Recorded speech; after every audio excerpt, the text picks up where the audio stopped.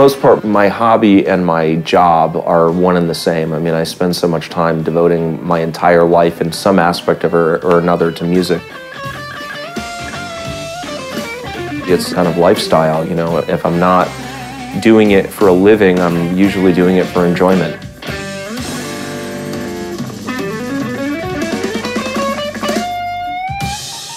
My father is a folk guitar player. He bought me some kind of fake guitar, and I used to sit down and bring it and play along and stuff. My grandmother was a classically trained opera singer and piano player. She was an incredible sight reader. I remember like pull out Rhapsody in Blue and stick it on the piano and go, "Here you go, Grandma."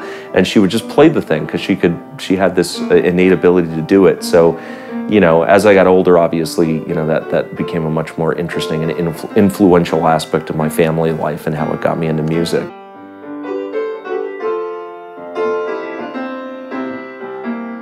My passion, the thing I always wanted to do was make records. I just loved, you know, the production aspect of it. And so, you know, anything I could do to be in a studio that was all it was about for me. Out of college, I worked at a studio in New York City where Stevie Wonder in one room, James Taylor was recording in another, Bowie was in the studio downstairs. I mean, it was amazing. What they didn't know was that late after they would all leave, I would pick up Reeves Gabrel's guitars, don't ever tell him, of course, and play his guitars. And, you know, James Taylor had these beautiful instruments there, and you know, I'm sure if the studio ever knew that I probably picked up a couple of these and strummed a few chords, they'd kill me. But you know, I had to. Well, how can you not?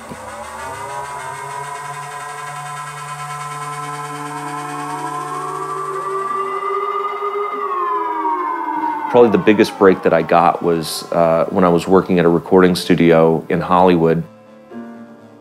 We started working with Rod Stewart, and I tried everything that I could possibly do to let everybody know that I was a guitar player and that I would be happy to lend my services to the session.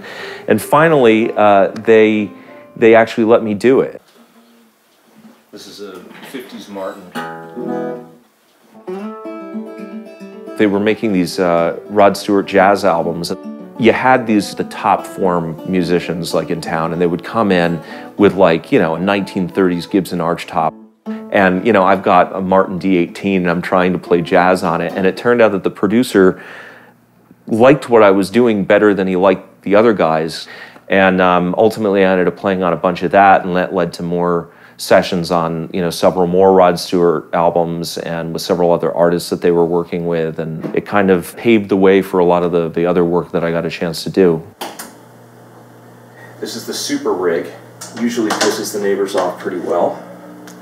And the only time that anyone's ever bothered to call the cops on me here, which was, we were exceedingly loud. It was very drunken too.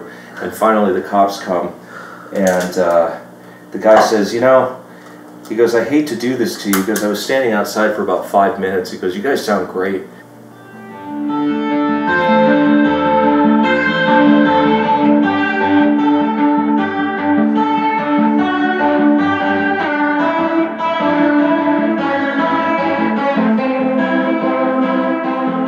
I got hired to do the guitars on Iron Man.